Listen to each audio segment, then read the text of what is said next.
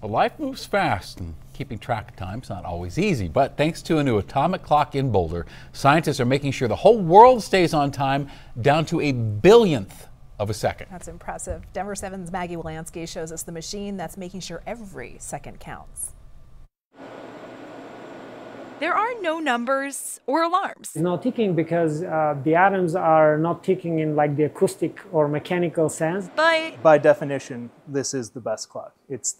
It is the definition of the second, so it has to be, essentially. This new atomic clock, located at the National Institute of Standards and Technology in Boulder, is a time saver in every sense of the expression. So this is NIST F4, the newest atomic fountain primary frequency standard, or atomic clock. We use NIST F4 to realize the unit of time, the second. As impressive as it is, it took several years to create, with Vladislav Gurganov being one of the researchers helping to keep the project on time. There are less than 30 ever built. There are less than 20 in operation at the moment.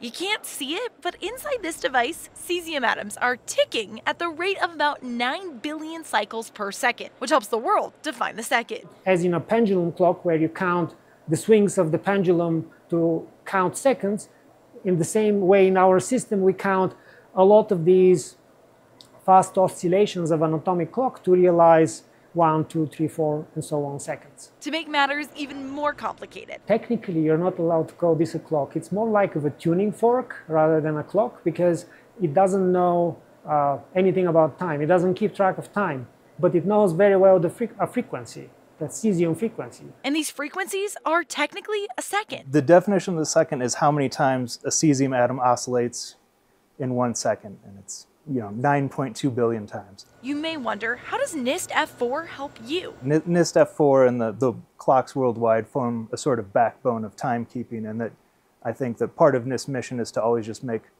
better, more reliable, more available measurements for the public. But just as time waits for no one, physicists are already racing to beat the clock on an even better invention. I think that looking forward, though, there's a lot of new excitement where next generation clocks can potentially also measure things like gravitational fields on the Earth, and they can also potentially make measurements much more quickly. Maggie Wilansky, Denver 7.